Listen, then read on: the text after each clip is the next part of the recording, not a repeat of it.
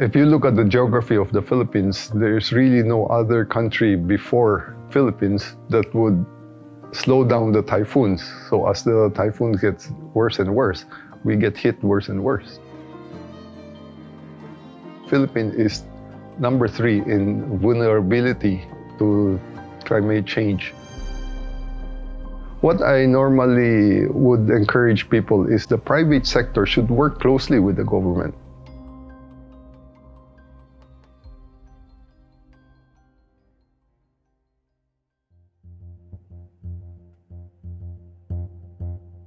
SM Investments is one of the largest Philippine conglomerates. We've been around for over 60 years. We have 3 core businesses, mainly retailing, banking, and properties. Over the past 60+ years, sustainability is something which SM has had as a culture. It's something which we as a group has been practicing from the very beginning. We were among the first also who introduced the sewage treatment plant when it was not even required yet.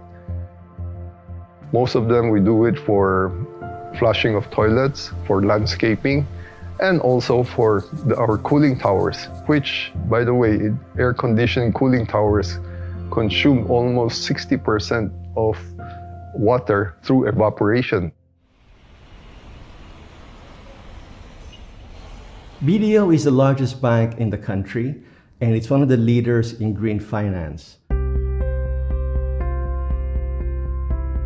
It's very active in financing renewable projects. One of its main focus really supporting the green energy program initiatives of the country. We have been working with BDO through financing some of our major projects, if not all. I think they're present in most of the projects that we have in Aboitiz Power.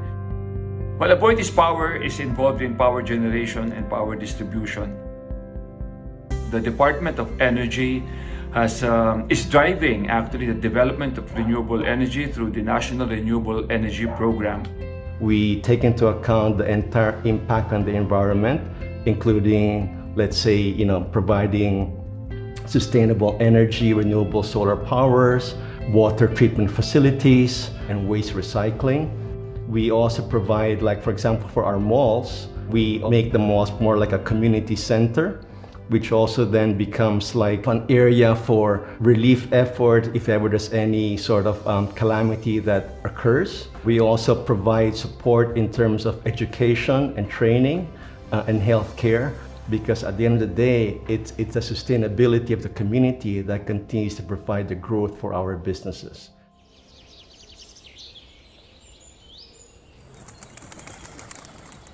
Biodiversity is very important in everything that we do as a country and as individuals.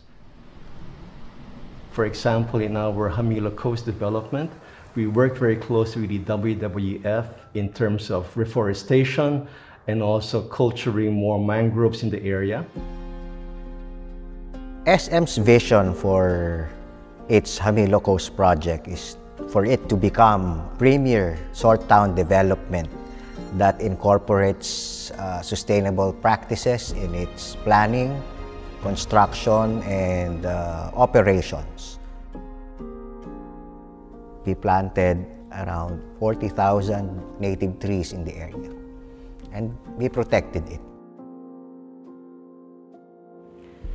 This Hamilo Mangrove Forest is considered to be one of the largest here in the province of Nasugbu, Batangas. These mangroves absorbs 6 times more carbon,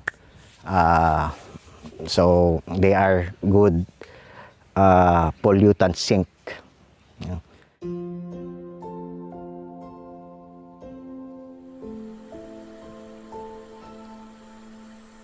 Another importance of mangroves is they serve as nesting grounds for different species of birds and fishes.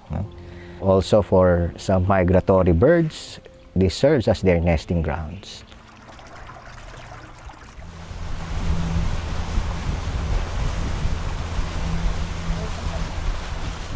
Back in 2009, we took the initiative of having 3 of our coves as declared as marine protected areas.